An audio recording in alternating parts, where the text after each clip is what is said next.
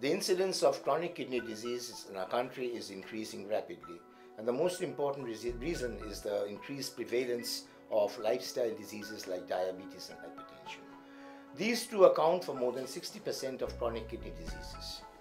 The treatment of chronic kidney disease is very successful, but it is time-consuming and expensive, as a result of which many poor people cannot afford it and die helplessly.